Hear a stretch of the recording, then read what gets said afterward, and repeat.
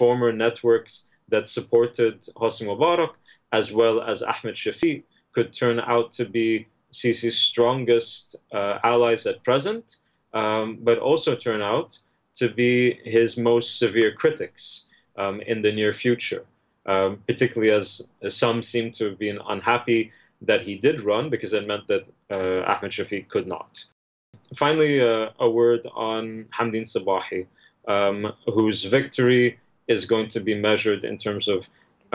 can he get anywhere from 10 to 30% of the vote. I doubt that very much, but if he were able to do so, then that would actually be a victory not only for him, but also in terms of building some sort of base for an opposition in the coming months for Parliament. And I don't have time to go into the parliamentary election law and the next phase of this incredibly distorted transition.